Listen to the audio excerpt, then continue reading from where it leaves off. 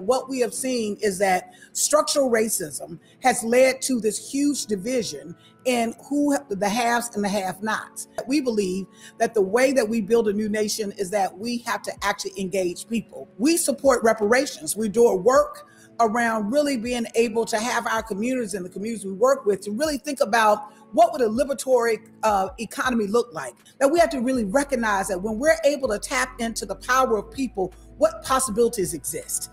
And that fundamentally that racism is not just bad for communities of color, but it's bad for humanity. The state also has a responsibility, I believe, in terms of how it utilizes its resources in a way that is fair, equitable, and just.